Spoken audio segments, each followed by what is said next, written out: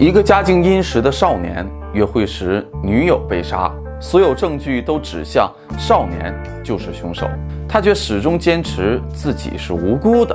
那么事实究竟如何？看李博士还原案件真相。李昌钰破案系列8，女友不是我杀的。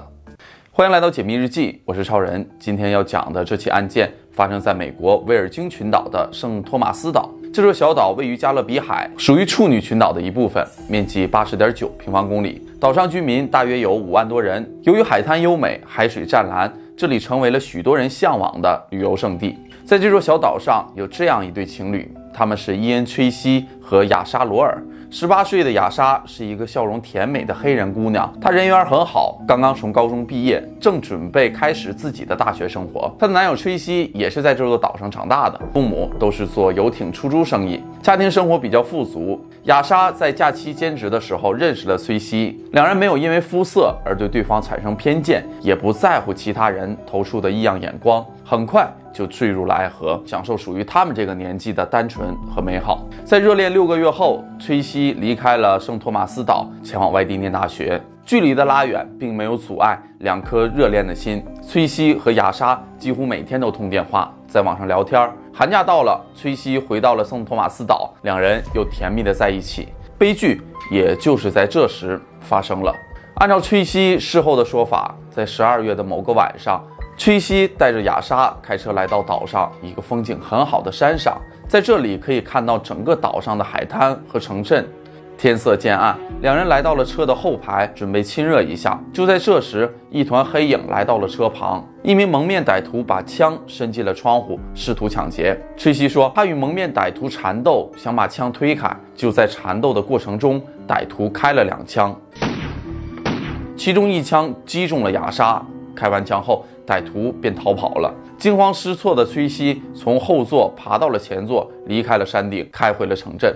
在此过程中，崔西曾多次与中枪的女友交流，女友还有回应。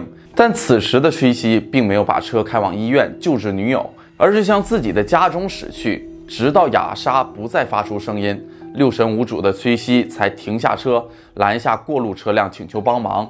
路人打了报警电话和急救电话，可是当警员和救护车赶到时，亚莎早已昏迷了。送到医院时，亚莎已经失去了生命体征。案件的发生震惊了本就不大的小岛，警方在向崔西了解案件经过时，也产生了极大的怀疑。崔西在案发后，女友还有意识时没有前往医院，而是兜了很大一个圈子。事后法医在尸检时也证实，亚莎的枪伤如果及时送医，并不足以致命，是崔西的慌不择路，延迟送医导致了亚莎的死。同时，警方也不明白崔西为什么要去拦路上的车请求帮助，他自己是有手机可以直接报警的。崔西则表示自己实在是吓坏了，一下子不知道该怎么办。更令调查员怀疑的是，崔西的脸上和手上都有淤伤和火药残留的痕迹，他的虎口处也有明显的伤口。一般能产生这种伤口，都是由于开枪时手枪的后坐力造成的。警方怀疑，所谓的抢劫完全是崔西杜撰出来的，他有极高的作案嫌疑。于是，针对崔西展开了调查。警方请来了刑侦鉴识专家，对事发车辆进行鉴定，看看事实是否真如崔西所言，是一名抢匪从车外开枪。专家首先查看车辆前挡风玻璃的弹孔，通过使用弹道棒测算开枪的位置。根据弹道的测算，这一枪更有可能是从驾驶位射出，而不是车外。随后又检视了击中亚莎的一枪，他的弹道分析结果也与崔西的供词有所出入。鉴识专家认为，这2枪都是由车内击发的。结合崔西手上留下的伤口，亚莎死后崔西的种种行为，所有证据都指向崔西就是杀害女友的真正凶手。警方着手以1级谋杀罪的嫌疑起诉崔西，然而崔西始终坚称自己并不是凶手，并希望找来更加专业的鉴识专家进行鉴定。因此，崔西家人找到了享誉全美的李昌钰博士，盼望李昌钰能够还孩子一个清白。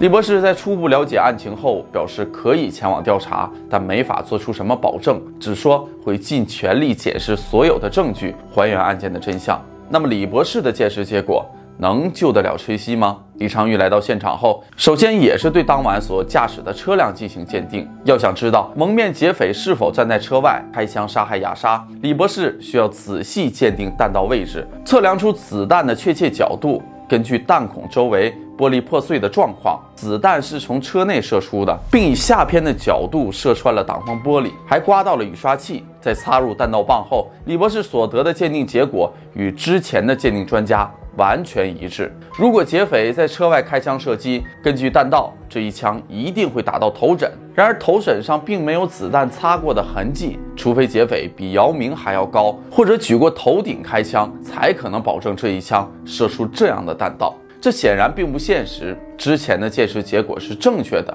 这一枪不可能是有人在车外击发的。李博士将鉴定结果告诉了崔西，并准备结束这次鉴定回去了。在返程前，李博士无意间看到了一张案发现场的照片，让他发现了些许异样。照片完整地拍下了现场的状况。李博士发现车子停靠在路旁，路肩上有一些滴落的血迹。根据现场调查的警员说，这是一滴新鲜的血迹，当时还未凝固。李博士鉴定这是低速垂直滴下的血迹。警方当时没有化验这些血迹，他们认为这应该是被害人的血。严谨的李博士并不相信推论，因为这滴血可能是一个疑点。然而，最令李博士感到有问题的是一张现场的全景照片。照片中一项关键的因素，李博士一直都不知情，那就是地形。案发时，车辆停在山上，那段路的坡度很陡，这就有一个非常严重的问题：这么陡的地形对弹道的测量影响极大。如果想知道真相，只有将车子开到现场，在案发地重做一次弹道分析。那么，这个发现能为案件带来转机吗？李博士将车辆开到了枪击发生的位置，这是一段右转弯的山路。车辆停稳后，高度落差最大的地方就是车子的右前方和左后方，而弹道刚好是贯穿了这两个方向。李博士找到了专业的测绘人员，精确测量路面的倾斜度。经过精准的测算，两个角度的落差达到了15厘米，这表明凶手所站的位置比平地高了15厘米。这项发现推翻了之前的鉴定结果，之前平地所做的弹道分析显然是错的。李博士再一次使用弹道棒进行测量时，得到了与平地截然不同的答案。在案发现场，匪徒只需要中等身材，手不必抬得太高，就可以把枪伸入窗户进行抢劫。也就是说，崔西非常有可能并没有说谎，雅莎是歹徒所杀。此时车辆旁路肩上的血迹将成为至关重要的证据。这血滴落的位置正是崔西所说歹徒所站的位置。如果血迹是崔西或者雅莎的，那么警方的侦查是正确的。如果血迹属于其他人，案子就有深入调查的必要。李博士将血迹送到 FBI 进行 DNA 分析。等待化验结果期间，李博士又对崔西脸和手上沾有火药的问题加以实验。这个并不难验证，手枪在击发时，如果离枪很近，就会沾上火药。崔西虎口、手臂及脸上的伤口可以证实崔西与劫匪发生过扭打，尤其是头上的伤口正符合他所说的劫匪曾一枪打他。另外，李博士在车身外也发现了有微量的火药，于是又进行了火药残留实验。